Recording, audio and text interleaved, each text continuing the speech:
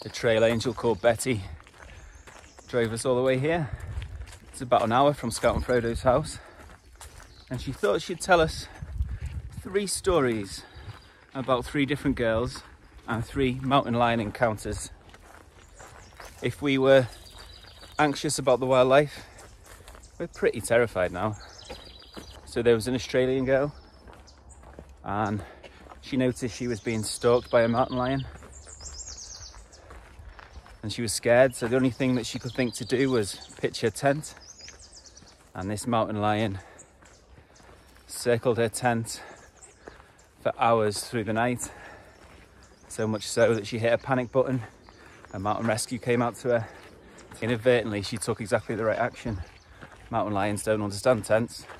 Thanks, Betty.